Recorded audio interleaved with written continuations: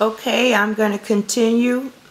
Again, I'm going to continue from where looks like my camera only wants to record 15 minutes. I don't know how to correct that, but I'm not going to focus on that. Keep the ball rolling. But where I stopped off at was what the Most High is telling us is we got to come out of that fear. We've got to step out of that fear and step in faith, step in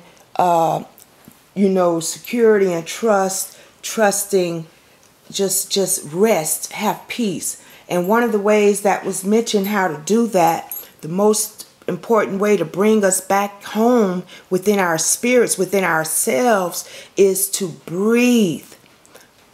We got to know that us breathing brings us back home within ourselves to calm down whatever is going on in that's contrary to the spirit.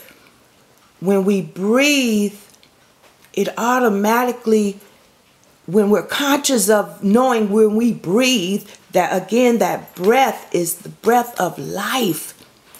So we have to breathe and come back home in peace in our spirit. But yes, that's our past. We got to get past the fear. Get past all of this bad news. Get past all of this negativity. We just got to get out of that type of mentality, words we speak. We just got to get away from that energy, that air. That's not God. That's not what we were created to do. Okay, I'll have enough of the fear. We know what fear is. Some of us are afraid to leave our jobs. Some of us are afraid to go into relationships that we know. These are things that we know in our spirit that we need to take a leap of faith to do. When we're walking in fear and we're being asked to, in our spirits, we know, oh man, I want to quit this job. I want to leave. Well, why don't you? Stop being afraid. And also when we ponder on fear and worry, it's getting worse and worse. We're feeding fuel to the fire by keeping that atmosphere of fear and negativity. It's only breeding more and more negativity, worse and worse situations. Just like the opposite is faith. The more we believe, the bigger things get to the better. Okay, and that was the past. Fear. Get rid of the fear. That's behind us. The next card is the present, which is the eagle. Okay, let me go to number 1. And he's number 1. The eagle. Eagle, fly high. Touch great spirit, share your medicine, touch me, honor me, so that I may know you too. All right, that's the eagle. Hallelujah. Now let me get to what eagle means. Okay, eagle medicine is the power of the great spirit. And this is the Native American, the Indians, this is their a book or generated from them. Okay, eagle medicine is the power of the great spirit, the connection to the divine. It is the ability to live in the realm of spirit and yet remain connected and balanced within the realm of earth. Eagle soars and is quick to observe expansiveness within the overall pattern of life. From the heights of the clouds, eagle is close to the heavens where the great spirit dwells. The feathers of eagle are considered to be the most sacred of healing tools. They have been used for centuries by shamans to cleanse the auras of patients coming to them for healing within belief systems of Native American tribes. Eagle, here we go. Eagle represents a state of grace achieved through hard work, understanding, and completion of tests of initiation which result in the taking of one's personal power. It is only through the trial of experiencing the lows in life as well as the highs, and through the trial of trusting one's connection to the Great Spirit that the right to use the essence of eagle medicine is earned. You understand? Okay, I'm going to stop quickly on that because we have 15 minutes on this. And again, we have gone through trials and tests, and we have to come through it with grace. We got to have the right attitudes, the right the right thoughts, the right words, the right actions, away from the fear, and be tested from the fear events of our lives, and be tested to graduate to the eagle. That's the present. God is calling us, and we are able to fly at this moment as eagles. This is what is going on, a message to the people. You're walking in fear. Leave it alone. It's the past. Step out into the present. This is what is going on now. This is being poured out to the present now. The power of the Most High within us, walking as gods. We can get this power. Power to see from on high and look down low, and have power over storms. Be in the eye of the storm. Ride it is said that eagles fly above the storms.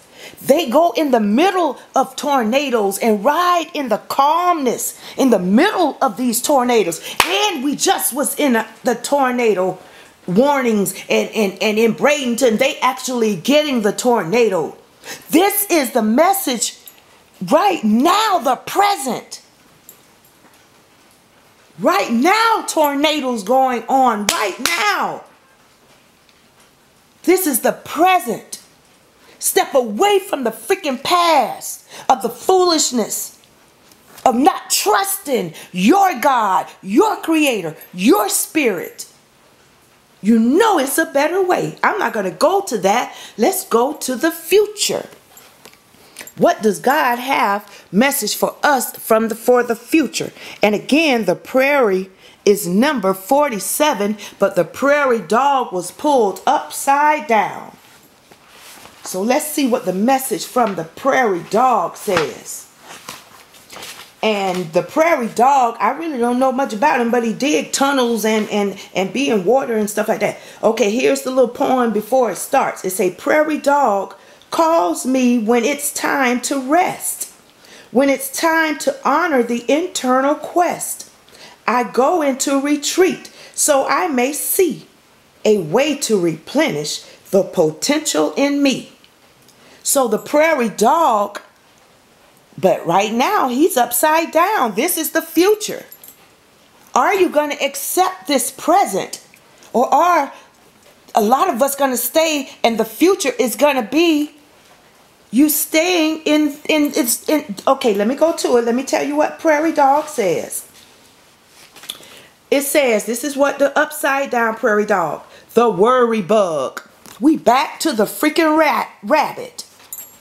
The worry bug may have bitten prairie dog, and it has appeared in the contrary, upside down.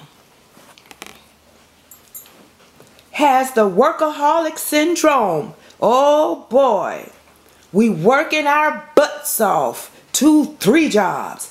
Gotten the best of your inner knowing and sensible outlook on life. You thinking this is what's gonna get you what you're looking for in life? Working like a whatever, a workaholic. You're having no rest. You can't even take time for yourself. You can't even get away and get back regenerated. You're working, you're busy, okay, but you're thinking that's the way to get what you're looking for.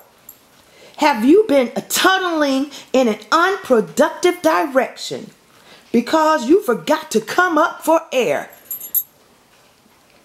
Look around and get your bearings. Have you become addicted to the adrenaline created by the scurrying to catch up? You addicted to the rat race, to the rush. You won't let it go. If you get sick from the chaos of overactivity, you may have an unwelcome and enforced rest period at hand. If you don't stop this, he letting you know what's going to happen in the future. If you don't stop this fear, worry, workaholic, rat race living lifestyle, he's letting you know what the future is coming, what it's going to be. You're going to have an unwelcome period of rest forced on you at hand. Constant stress can steal your inspiration and ability to think on your feet. Another contrary message of Prairie Dog is believing that compromise or retreat is a sign of weakness. You thinking if you pull back you're weak? Goodbye, lie. That's a lie. You can get stuck in this one-way tunnel. If you let your head get too big, if you cannot still yourself, if you can't be still and go rest and be at peace and get and take away and get replenished, you need a reality check.